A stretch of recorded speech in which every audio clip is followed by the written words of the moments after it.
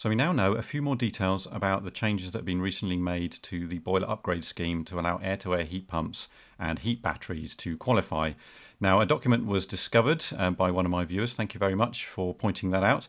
And it goes through all of the details. It's basically the result of the consultation that the government ran earlier in the year. And I'll go through a few of the finer points in that document. But the main things to let you know about are, and in response to some of the questions I got on my previous video, basically you can only get one grant per household. You cannot get both the air-to-water heat pump grant of £7,500 combined with the £2,500 for air-to-air and heat batteries. So you can only get one or the other.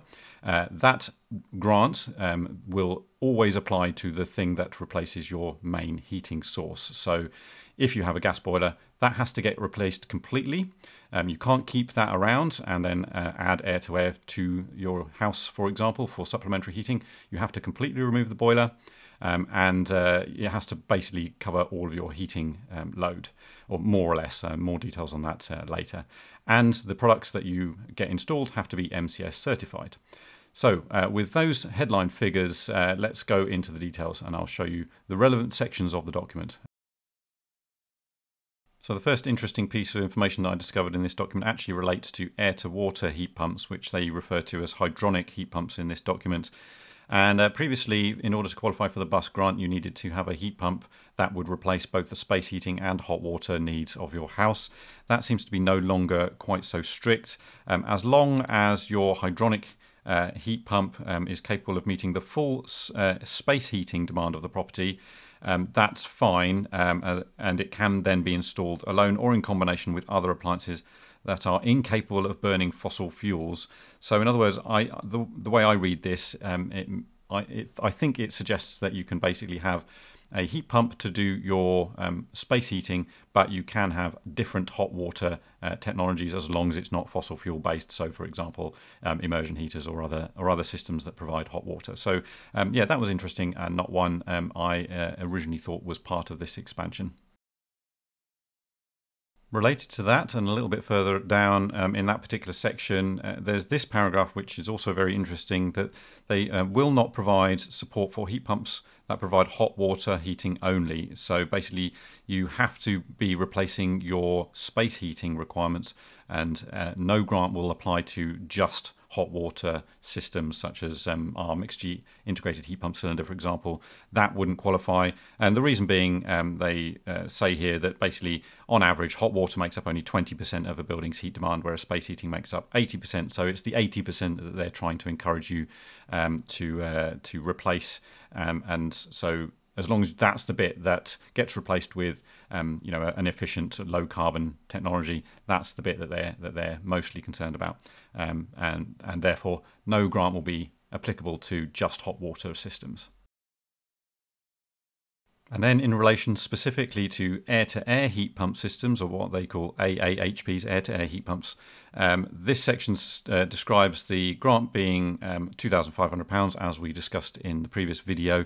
But in order to be eligible for it, it needs to provide space heating, as I mentioned before, and it would also need to be MCS certified and meet the eco design requirements for heating and cooling. I'm not entirely sure what that means. I'm sure we'll find out in due course. But this is very interesting as well. It also suggests that we will allow air-to-air heat pumps to be installed alongside other electric appliances that can provide supplementary space or water heating. Now, that's an interesting sentence, and I'm not entirely sure quite what it means. What I suspect it means is that when you have an air-to-air heat pump system, you can't entirely replace all of your space heating requirements. So, for example, with our system, we have air-to-air heat pump system that basically covers most of the house except the wet rooms, and in the wet rooms we've actually got electric radiators that obviously help dry the towels and keep the bathrooms warm. So I take that to be something along the lines of what they say here as supplementary space heating. And obviously our water is heated by our Mixergy IHP, but there are obviously many other hot water solutions out there. I've done a whole video about that actually a couple of years ago now. It's quite a while ago, so I expect there's probably even more options available now.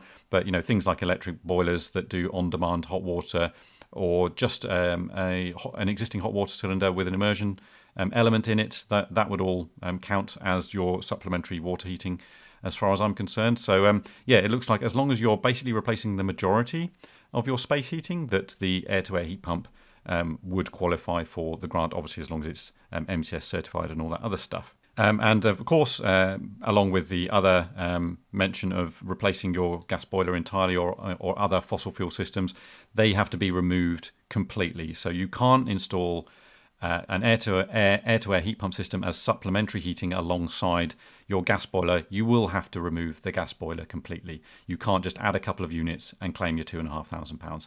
That's pretty clear from this, is the way I read that. And as far as heat batteries are concerned, this also follows the same rules in terms of basically replacing all of your space heating needs. So in order to qualify for the BUS grant, a heat battery would have to be able to provide the full space heat and hot water demand of the property. Now this is interesting, whether alone or in combination with other appliances that are incapable of burning fossil fuels. So once again, you will have to completely replace your gas boiler. But this does suggest that if the heat battery could only provide your space heating, that maybe you could then also have a separate system to do your hot water. That's not completely clear. I believe that might be the case. So yeah, basically they want to, as they mentioned before, they want to maximize the carbon savings by essentially replacing all of your, as much of your space heating as possible with these appliances. And of course, any qualifying heat battery would also have to be MCS certified. Currently, there are no guidelines around that. So the current understanding is that heat batteries won't really be included in any of the BUS grant applications until probably early 2027, late 2026 at the earliest. Whereas the air-to-air heat pump systems are likely to start getting rolled out in early 2026. So you've still got a little time to wait before you are able to apply for a heat battery grant. Currently, nobody really knows what heat batteries they're talking about here.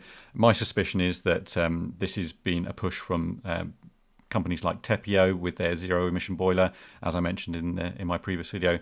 I think that this is worded very specifically to more or less map exactly to the capabilities of the zero emission boiler. So yeah, I wonder if they're responsible for this in particular.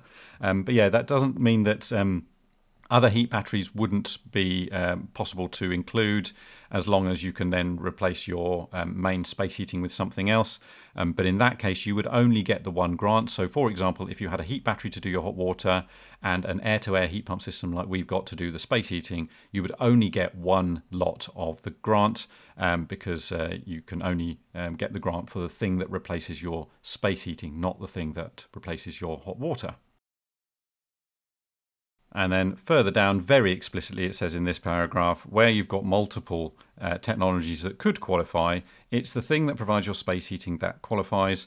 So if you get a hydronic, that's air-to-water heat pump system installed, then that would qualify for the £7,500 hydronic heat pump grant, as long as it provides all of your space heating. And you could then supplement with a heat battery that provides your hot water, for example, or any other technology. But if you replaced your space heating with air-to-air or a heat battery, then that would only qualify for the £2,500 grant. There is, of course, a lot more information in that document that I've not gone through here. I've just covered the sort of main salient points that people were asking about in my previous video. I'll put a link in the description to this document so that you can go and check out all of the gory details at your leisure if you are so inclined. But that's it from me today. Hopefully you found that useful and interesting. And yeah, I'll catch you in the next video. Bye for now.